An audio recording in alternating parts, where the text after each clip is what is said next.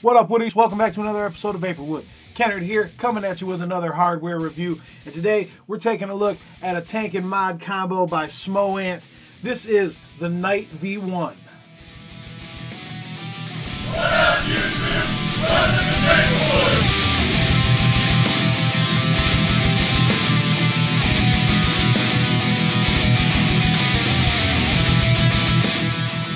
Alright, folks, welcome back to another episode of VaporWood. It's a pleasure to be with you. Thank you so much for tuning in today. We are talking about this little tank and mod combo by SmoANT.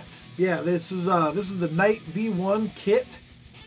It's a little single 18650 60 watt mod, does temp control, got the tank down inside it, but we'll get to all that, guys. Let's get right to it. Let's go down. Let's get up close. Let's get up in them guts. Alright guys, here we are up close with the SmoANT Night V1 TC Pocket mod in black and white. Here's some real quick specs about the mod. It is a stealth vaping pocket mod. It does 1 to 60 watts of output power. It has an output voltage of 0.5 to 7.0 volts. It takes a single 18650 battery. Temperature control mode supports nickel, titanium, and stainless steel. They have spring-loaded 510 pins with stainless steel connectors. There's also a pass-through, so you can charge and vape on it while it's charging. It will fire down to a 0.1 ohm resistance, and it also has low resistance protection, overtime protection, reverse polarity protection, overheating protection. The side with your LED screen says SmoANT Night V1 at the bottom. Front with your buttons and your case to see your juice flow. The back side with your USB port for charging. This contoured side will fit in the palm of your hand very nicely. There's the bottom. And here's the top. The batteries go right underneath this big rubber button. Just grab a hold of it and give it a screw. Screw that out of there. And there will be your single 18650 battery. There is venting on that cap. I don't know how much good that does, being as this big rubber plug is on there, but the venting is there. It is also marked for negative, so that's to let you know the negative goes up. You just screw it back on like so, and you're all set. It's very easy to remove the tank from the cage. Just grab a hold of it and untwist, and it will come right on out of there like so. This is the Talos V1 subohm tank by SmoANT that comes with the Night mod. This is a 22mm subohm tank, and it does have dual adjustable bottom airflow in the ring here. You just spin the ring and it has a stopper on both sides, so it will stop when you get to the end of the airflow. This tank does come with this little stainless steel 510 drip tip that comes out of there. You can vape it without that and just vape on this little knurling part if you'd like. That'll put your mouth really close to the top of this, but I did it for a while. It wasn't too bad. Or you can use your own 510 drip tip. It is a top fill tank. It's very easy. You just grab a hold of this knurling section here right underneath the drip tip and twist off your top and fill on either side through the bean-shaped fill holes. Coil comes out through the bottom just like any other subohm tank. Pretty standard stuff. And there's your coil. This does come with a 0.5 ohm Clapton coil, and you will also get a titanium coil as well. And you just screw it back on like so, and you're all set. I did get a little juice on my hands from the drip tip, but that was my own fault. And there you can see, without the tank inside the mod, you can see down to the 510 connection. And that 510 connection is spring-loaded. One thing I will mention is kind of a con. These 510s get loose. It was very loose when I first got it. But there is a little Allen screw in there. So you take an Allen key and you tighten that up, and it tightens up this 510 no problem. But when I first got it, it was loose and the tank was wiggling inside there. It is nice to know that Allen key is there. So if you do need to take this apart, you can. Here's your fire button, your wattage up and down buttons. The screen is on the side of the mod. So to turn it on, it's 5 clicks to turn it on. 1, 2, 3, 4, 5. You get the little SmoANT screen, Night V1.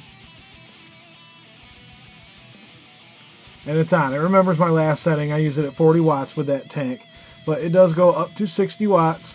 If you hold the wattage up button, it'll scroll a little faster, up to 60 watts. Okay, to pick your modes, you'll click the fire button 3 times. 1, 2, 3. And there you have mode 1 is variable wattage mode.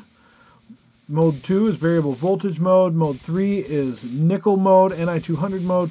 Mode 4 is titanium mode. And mode 5 is stainless steel mode. So you do have temp control options for all the different types of wire that are out there. Since we're right here, I'm going to go ahead and pick nickel mode and slap a nickel coil in there. We'll do the cotton burn test real quick.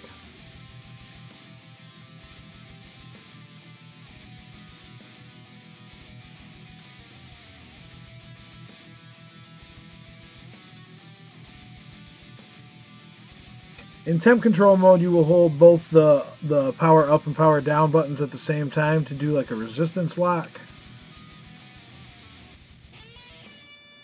So now our resistance is set. To manually adjust your joules, you will hold down the power up and the fire button. And you can change your joules all the way up to 60. And let's go up to 600 degrees Fahrenheit. So you can see we got the dry coil in there. This is an Innikin Ni200 coil. I like these because they have the threading right on them. I can just screw them right into the 510 connection. So let's go ahead and hit this fire button and see what happens.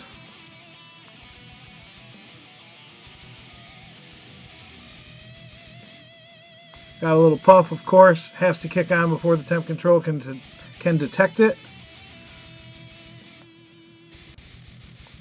We are getting a dry coil. It is continuing to like count on the counter. It doesn't look like it's firing though. So yeah, in a normal vaping situation, I imagine the temp control works just fine as far as the dry hit protection.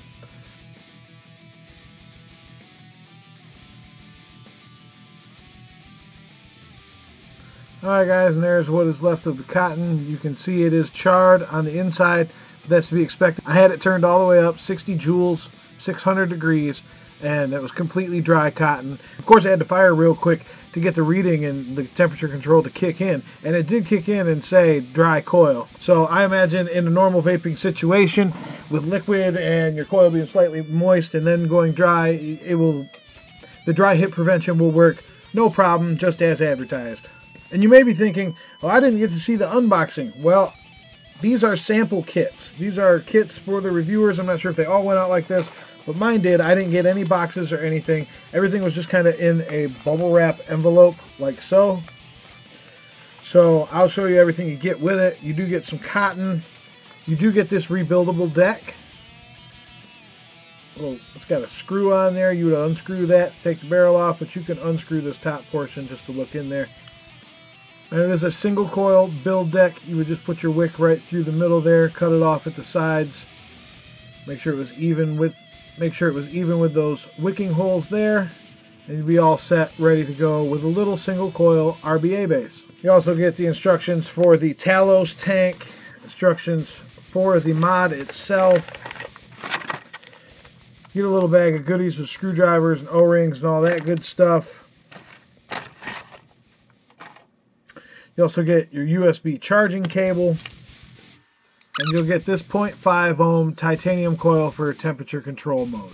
Now just to show you guys, it does fit other 22 millimeter tanks. Here is the 22 millimeter Griffin inside of there, and it works just fine. So if you have other tanks you want to use, you can use other tanks. One thing I do want to point out, and it is a major con, you have your airflow here, which is nice. Your airflow here is kind of cut off. Now there is kind of a space that runs up the back of here, so you do get a little bit of airflow in that back one, but depending on how the airflow in your tank is milled out, you might run into issues with having your airflow blocked off. Now with the Talos tank on there, it's a bit smaller around than the Griffin, so the airflow doesn't feel as blocked off. It can still get air through that gap down to that airflow. But as you can see, the way they milled it, only the front airflow is exposed.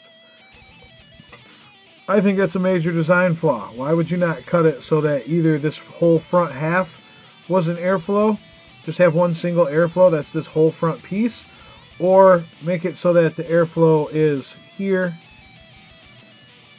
and here. I don't know. That's just me. That's just something I thought about. All right. But all right, guys, there you have it. That's basically it for the SmoANT little 60-watt pocket mod Night V1 kit. Let's back on out, talk about it, get the pros and cons, the final thoughts, and get on out of here. All right, folks, there you have it. The up close, the ins and outs, the guts of the Night V1 and Talos tank by SmoANT. Let's dive right into those pros and cons. Pro number one. Pro number one is the design. I definitely like the design. It is a small pocket mod. It looks good. At first, I wasn't quite sold on it when I first got it, but the more I used it, the more I looked at it, it grew on me, and I started to like it, and I really do like the design. Pro number two. Pro number two is ease of use. The menu is very easy to get around in. It's 3 clicks to get to your modes, and then you got an up and down button to select your modes. Very easy, very simple to use, and everything seems to work every time so far. And just bear in mind, I've had these for about 3 weeks now. First con. First con for me, guys, is button placement. I really do not like the position of this fire button. I have to hold it like that, kind of halfway in my hand, to be able to click that fire button. Or if you hold it completely in your hand, you have to use your ring finger.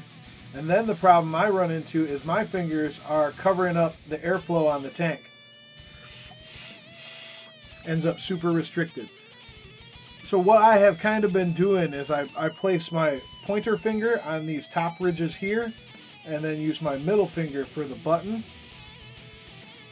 So it's kind of weird, but I kind of hold it like that and just use this finger.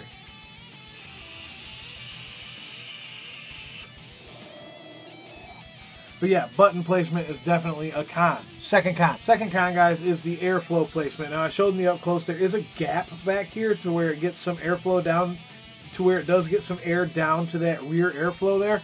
But this seems to be a major design flaw to me. Why would you not have the airflow here and here, or do this whole side as one big airflow instead of having one of your airflows in the back and it's halfway choked off? That just seems like a pretty big design flaw to me. Con number three, these drip tips. I do not like these drip tips, guys. I don't like metal drip tips. And also, I don't like, why would they give you a stainless steel drip tip? Why not just paint it or give you a Delrin drip tip to match the color of the mod? I will say it looks a little odd having these stainless steel drip tips on top of these. Con number four. The fourth con and last con, guys, is the paint on these isn't the greatest, and I will show you on the white one here when I got it out of the box. Alright guys, when I got this out of the box, I know it's kind of hard to see, but there's a nice chip in the paint right there.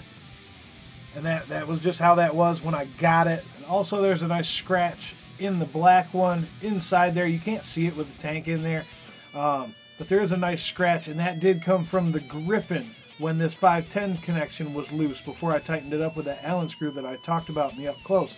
The tank was wobbling around in there, and when I unscrewed it, it rubbed right up against there and cleaned that paint right off of there. So the coating isn't the greatest, guys. It will scratch off if you're not careful. Alright guys, get them cheesy graphics out. It's time for them final thoughts. Final thoughts on the Night V1 kit by SmoANT. It's not too shabby, guys. It's got a couple cons, couple things, but nothing game breaking, nothing deal breaking for me. It works just like it's supposed to. It's a pretty cool little pocket mod. I like it, guys. I am enjoying the vape that I get from it, and these tanks are at 40 watts, guys. Check it out.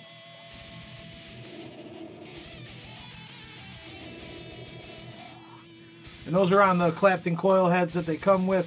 Flavor is really good. Actually, the flavor is top notch. I will give it that. Top notch flavor with those Clapton coil heads. And I think for the price, it's a great little mod. It's a great little setup for on the go. It's pretty discreet. It will fit in your hand, although you're going to cover up that airflow. But on 101vape.com, link will be in the description down below where you can pick this up for yourself. They are taking pre-orders for $38.99. So these aren't even out yet. I'm not sure when they're supposed to ship, but 101 Vape has the pre-orders they're taking for $38.99. So for the price, guys, it is a nice little setup. I think you will really enjoy it.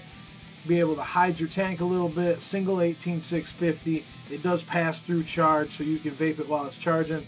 Not too shabby, guys. Alright, guys, that's all I have for you tonight. Talking about the Night V1 Pocket Kit by SmoANT. Comes with the Talos tank. Pretty nice little setup. Link will be in the description down below where you can pick one up for yourself. I forgot to mention earlier, guys, but the liquid I was using today is called Strawberry Cookie Butter.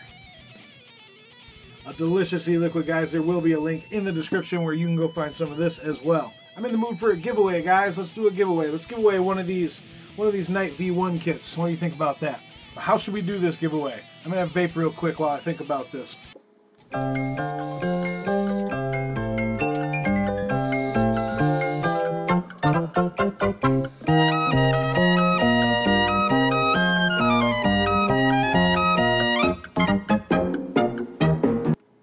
Alright guys, I had an idea while I was sitting there having my vape.